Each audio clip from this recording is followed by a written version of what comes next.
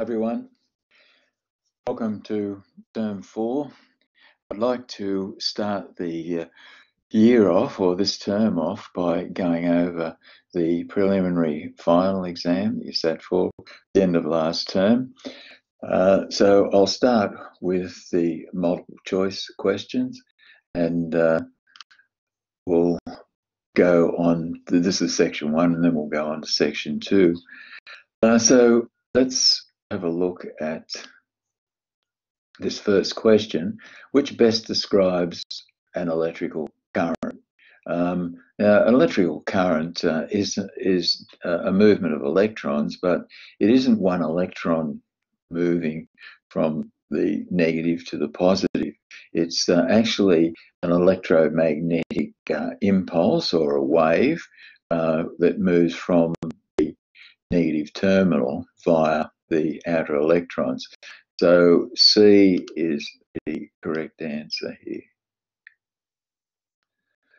Question 2, which is the vector quantity? Mass is scalar, distance is scalar, time is scalar, and load is the correct answer here. Question 3, name the diagram that shows only the forces that are acting on a structure. These diagrams are called free body diagrams. It's the diagram that actually just shows the forces that are acting without any peripheral information. Like, for example, if it's acting on a house, the forces are acting on the house, you don't show the house, you just show the forces that are acting. So it is D is the answer there. Which industrial processes produce grain flow in metals? Now, as you know, if you have for example, a forged bolt like this, grain flow is the alignment of the grains to duplicate the outer surface, and this is how you draw the grain flow, for example, for a bolt. Okay, so any of these processes, forging, rolling, or hammering, will produce grain flow. So the answer to that question is A. And this sand casting doesn't have grain flow. Casting doesn't have grain flow. Investment casting or shell molding do not show grain flow. Question 5. Materials lists are used on orthogonal working drawings where several parts require detailing. A materials list is used on drawings, orthogonal drawings, that have many components. So what details should be included in a materials list? And the answer to this one is A. You show the item number, the item description, the material type. You don't have to show the material type, but that you need the number required. So the date drawn is not included in a materials list, or the name of the draftsperson is not included on a materials list. And so that knocks that one out. And check by isn't included on a materials list. The name of the company generally isn't included. Name of draftsperson is out, and the title of the drawing is out for D. So the answer to that one is A. Next question. What is the force acting on the lever pivoting at A to produce equilibrium? Well, the way that you do this is that you say the sum of the moments about A equals 0, and it's in equilibrium, and so I generally say clockwise is positive. So you've got F The perpendicular distance of the force about point A is 0.2, and that is going clockwise, so it's positive. And you can produce that down there and get that perpendicular distance if you wanted to use that force, or you can just break it up into components and use the component that produced the moment. Notice that the horizontal component of this force here won't produce a moment because the distance of that force is about point A is 0. So this vertical force here will be 100 sine 45. And so that will, sine 45 is 0.707, so that's 70.7 newtons. I like to put it into numerical value, 70.7 newtons there. And the perpendicular distance is 0.65, and that will give you an anti-clockwise moment. And so the anti-clockwise moment is produced by this 70.7 Newton force multiplied by 0.65.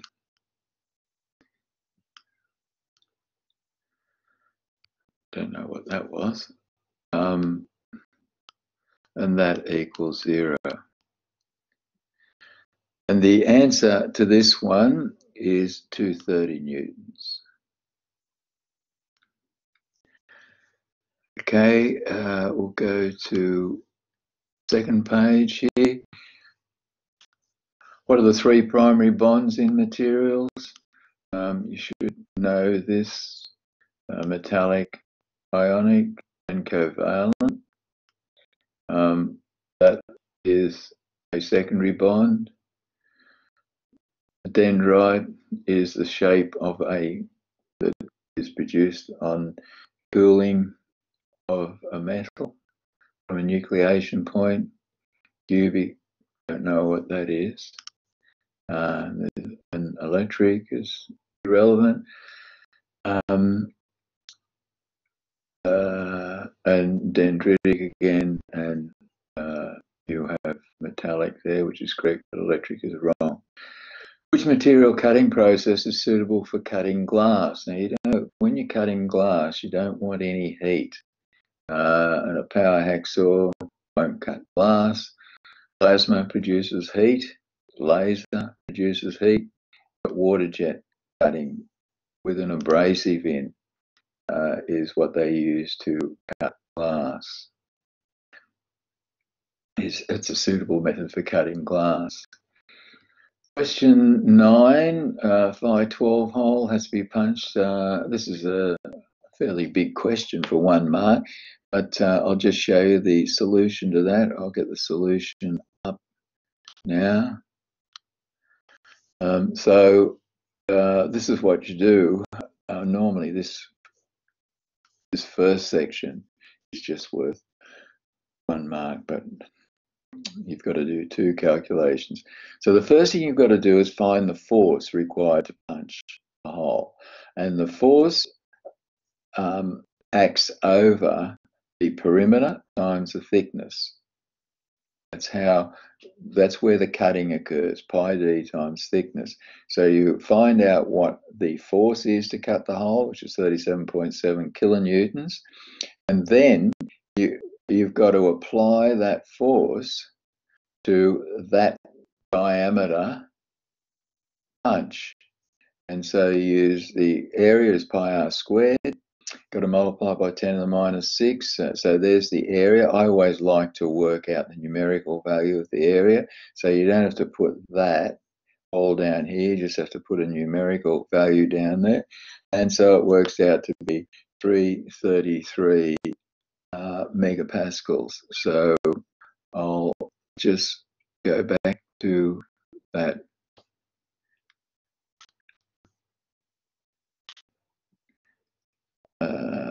one, and so I'll just show you that that is C there. water jet cutting is correct there, and metallic, ionic, and covalent is correct there. Which is the industrial forming process shown below? That is direct extrusion. Direct extrusion is here, direct extrusion. That's used in preference to indirect extrusion, and you can see this on page, if you get your red book and go to page, I'll find it in a minute, go to page 58, and you can see that a third of the way down, you can see that direct extrusion is used on ductile materials, because when the ram is pushing here, it's forcing the billet up against the wall of the body, which increases the friction. And so direct extrusion is used on fairly ductile materials. So if you have a look at the indirect extrusion on page 58, you'll see that the tungsten carbide die is forced into the hot billet, and it squeezes the billet out through a hole in the die and the ram, and that's used for less ductile materials. Question 11, what's the correct hierarchy for waste management? The important thing here is you've got to try and design out waste in any project. So less waste in the design, reuse always before recycle, takes less energy to reuse it, and then landfill. So A is the correct one there. Okay, so that's page 2. I'll go to page 3 now.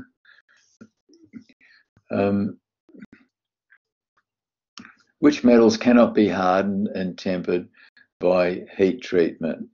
That metal can be hardened and tempered, 0.7% carbon.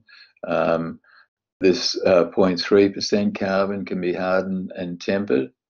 And anything below 0.3, very difficult to harden and temper it. So question 12, the answer to question 12 is this one here. Copper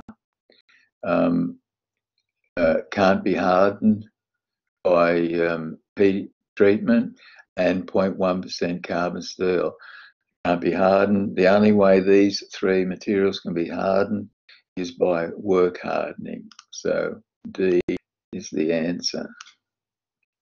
Question 13, which material is the toughest? You know, toughness is the area under, the total area under the stress strain curve, and it is C. So C is the toughest here.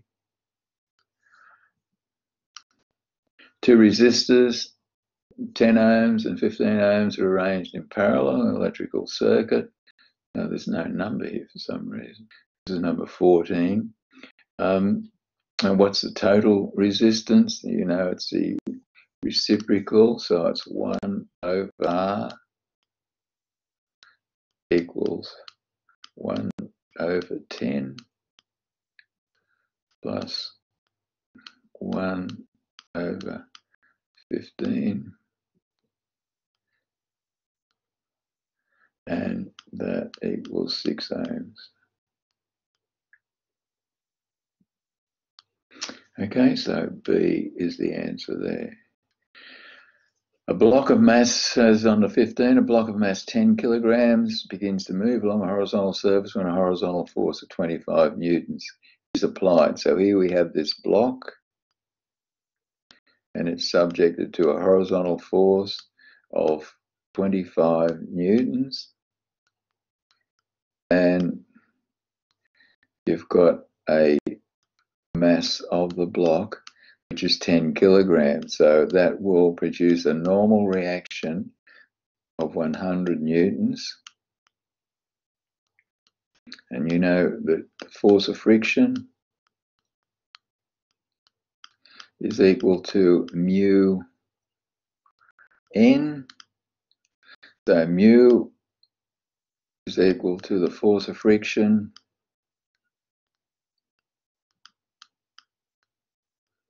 over the normal, which equals 25 over 100. Now make sure you convert that mass to a force. A few of you didn't do that. So the answer to 15, of course, is 0.25, which is A. Number 4. An hydraulic jack has an outlet diameter, piston diameter 30 millimeters, and supporting a mass of 2 tons. What's the pressure? Now, you know that pressure is the same as stress. Stress is equal to load over the cross-sectional area, and that equals pressure. And so we've got the load is 2 times 10 to the 4 newtons over pi r squared, which is pi times 15 squared. You don't need to put 10 to the minus 6 in there because the answer will come out as megapascals. And that will be 88 megapascals.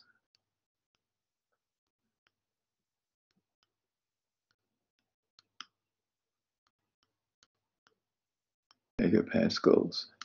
So that's D, 17 D. Hang on, that's not right. It is this here. I didn't work that out. It was 28.3 megapascals.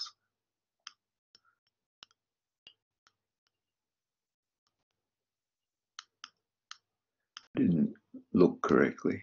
Megapascals.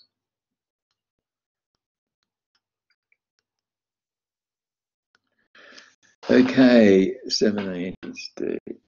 What features, next question, what features of a metal's structure significantly impedes dislocation movement during plastic deformation? Now, there are 3 things that impede dislocation movement to cause them to tangle, which work hardens the metal.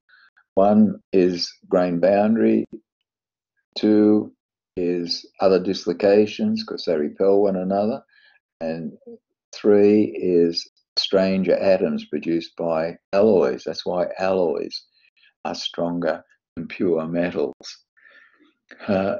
So we've got grain boundaries, other dislocations, stranger atoms, so A is correct. I was pretty pleased to see that quite a few of you got 17 or more with this multiple choice out of 20, which indicates that you've got fairly good grasp of the concepts of engineering, because I've tried to make these questions cover the whole course that we've done so far. Next question is, what's the main reason for providing tradespeople with dimension orthogonal drawings? To provide dimensioned multiple views from which the project can be manufactured. So the answer to that question is B.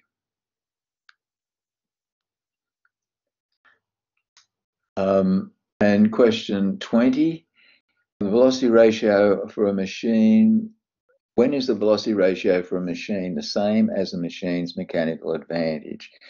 You know that efficiency is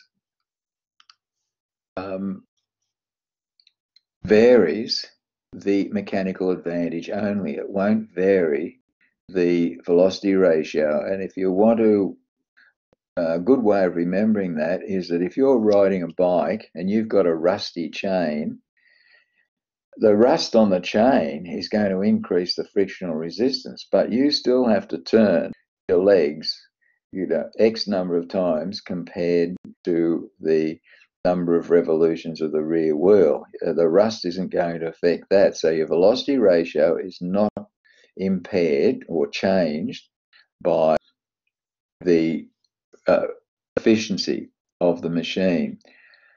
So the answer to this is when the machine, I'll just get this pointer, when the machine is 100% efficient, which obviously is impossible in our solar system. So C is the answer there. Okay, so we're up to page 5. So there are all the answers, correct answers to the multiple choice there.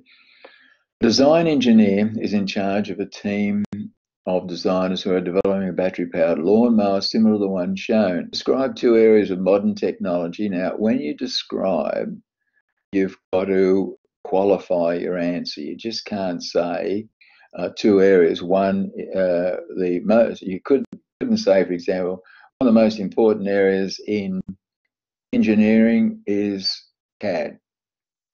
Right? You haven't described, you haven't given the characteristics and features. You've got to say because blah, blah, blah. Okay, so you've got CAD here, allows for designers to share working drawings as well as parts in the assembly that have been designed by team members who may be in remote areas. And so you can see that that's qualified the suggestion that CAD is a modern technology area. The internet facilitates team members, right? And here's the qualification there. Semiconductors and modern electronics provide hardware such as computer power, design, share, and here's the qualification here. So make sure that you give characteristics and features when you describe something.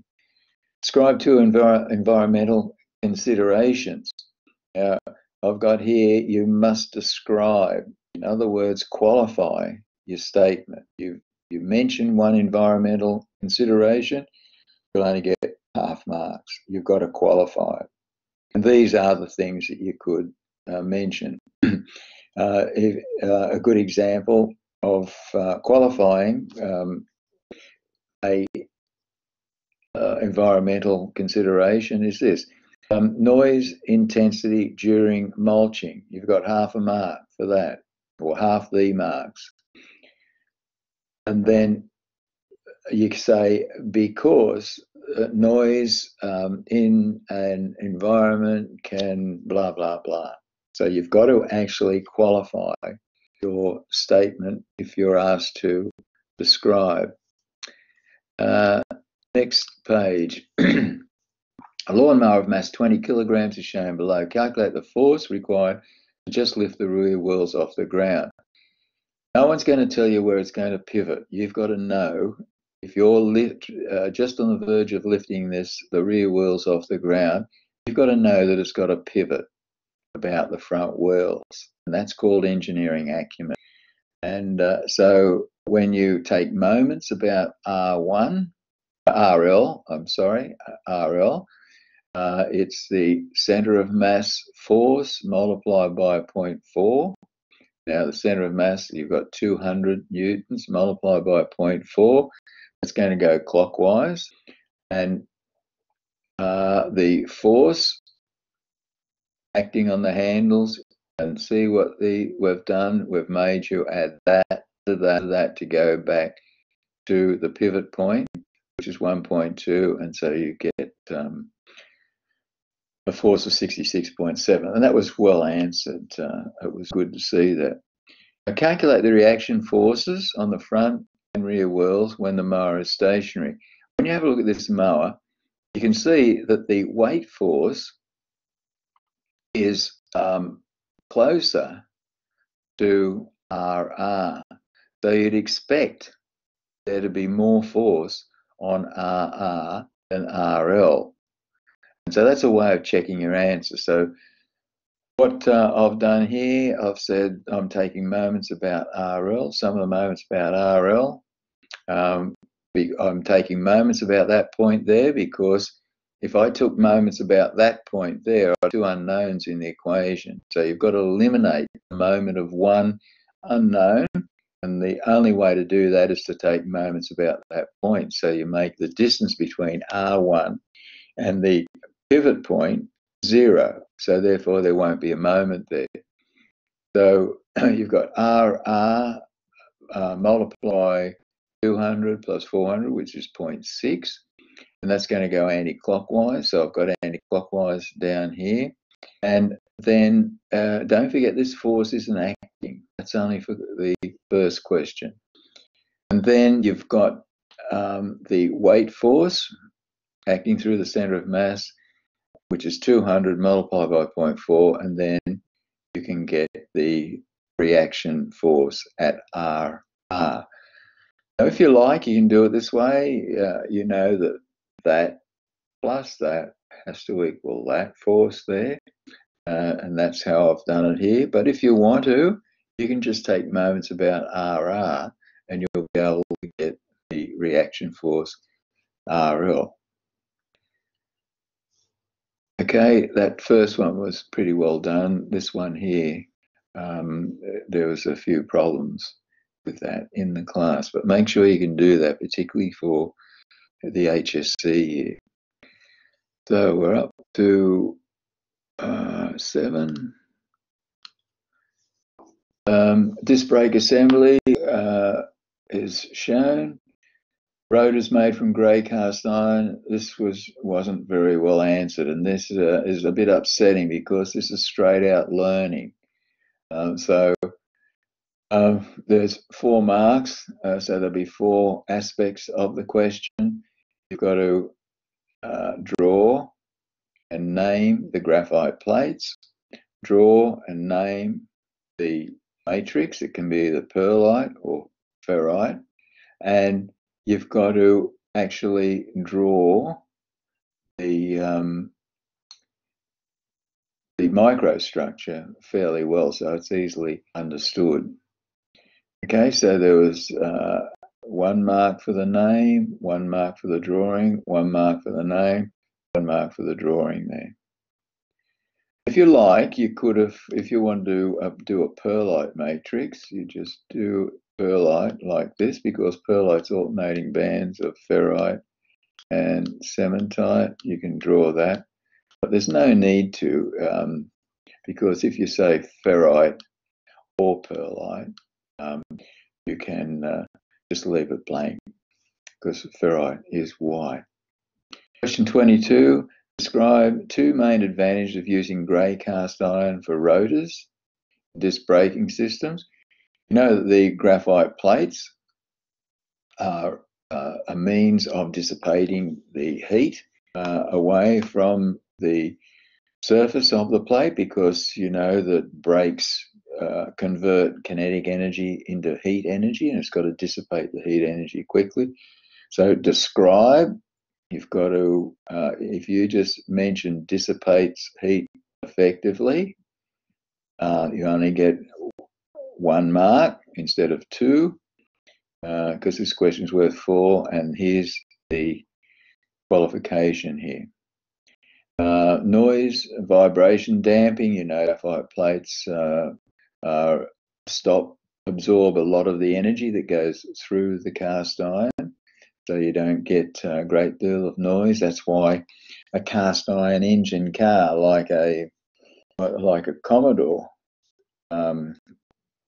is much quieter than, say, a VW with an aluminium engine, because of the voids created by the graphite plates.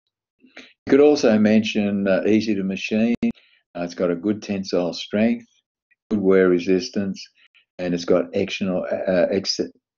excellent frictional properties, because the brake pads actually bind into the graphite plates and gives it very good frictional characteristics for a disc brake rotor.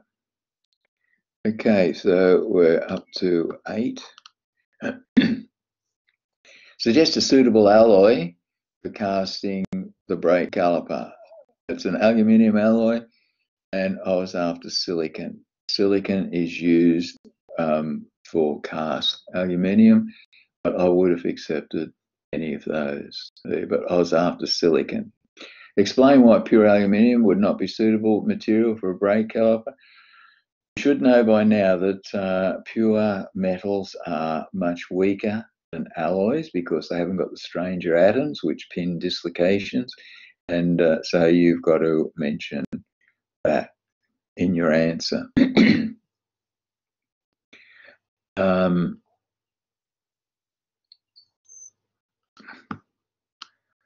Next question. A lot of you got this halfway out. Look, what the idea is with this force board is to use the 3-force rule. You know, you've got one force going down there, got one force going up there, got one force going there. And if you, by the principle of transmissibility, you extend them, you can get your point of concurrence there. And that point of concurrence will allow you to do a force diagram of these 3 forces. So you work out your scale, and then you do a force diagram. I always use Bose notation, so Z goes between there, X goes between those 2 forces, and Y goes between those 2 forces. And so you know that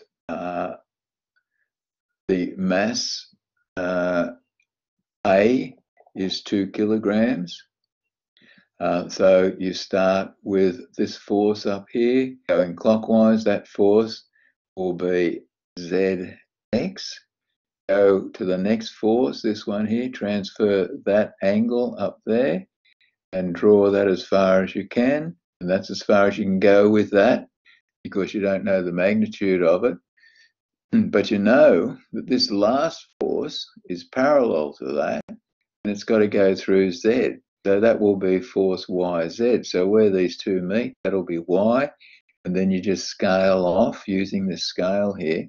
You scale off the size of the force in this wire and the force in that wire there. And then you can get the mass as you divide the force by 10, so you can convert it to mass. Question page 10. Describe 2 health and safety issues relevant. Here's another one, describe. If you just name, you'll only get half marks. You can see here that each response has to will be allocated 1 mark. So you name the health and safety issue, you've got 1 mark, but you qualify it by putting characteristics and features, and you've got your other mark there. So it's really important for you to describe correctly. Same routine here. Microcircuits or integrated circuits have revolutionized modern electronics. You've got to describe 1 area, and it's worth 2 marks. And so a reduction in size of the electronics, and here's the qualification coming here. Okay, question 23, a tensile test piece failed at a load of 30 kilonewtons and had a neck diameter of 8 millimeters at failure. What's the true stress if the original diameter of the test piece was 10 millimeters? Now, you've got to know the difference between engineering stress and true stress. True stress uses the diameter at failure, right? Because when the diameter is necking, the cross-sectional area is getting smaller and smaller, so therefore the stress is getting larger and larger. Now, on a hydraulic tensile testing machine, you won't see that. You'll see the load dropping off because the cross-sectional area is getting smaller and smaller, so the load drops off. But if you've got a computerized tensile testing machine, the stress will be going up. And you can see this on page, if you go to the red book and go to page 39, you'll see engineering stress and true stress. I see the true stress curve going up, and that's because you've got to divide it by the cross-sectional area at failure. So here it is here. I don't set these out correctly the way I want you to set them out. I want you to set them out with a formula and then put your data down here. Then your answer goes substituted in the formula under the equal sign all the way down. And that's so that if you get a wrong answer, the markers can check all of your data here and see that you haven't made a mathematical error. Now, if you've made a mathematical error and you've made the same error in another question up here somewhere, you won't be double penalised. You'll be able to get full marks. But if you just don't put all this data down that I've asked you to do, like in this question here, I'll just show you this. See the data that's been put down here? The marker can easily go and see what went wrong if you get the wrong answer here. And it's quite possible that you can get full marks for a wrong answer. If you've made a mathematical error here, you've made a similar mathematical error before in that same question. So it's really important for you to set out these questions correctly, not like this. Okay, so that's 10, I'll go to 11. And so this is the pictorial drawing of the dimension orthogonal drawing that I gave you. Make sure that if you're putting a circle on a face, it leans upwards to the right on this particular face here. I'll just show you this. If you've got a isometric box and you've got to draw, it's not an accurate box, but I just want to show you. You've got to draw the ellipses. This isn't drawn all that well, but I'm showing you that it slopes up that way. And this one, this ellipse, slopes up that way. And this one up the top here is horizontal. It's important that you do that. And you can see that that one slopes up like that. And this one here is horizontal there. And so it's really important for you to be able to draw these ellipses. Now, I'll just show you a couple of answers that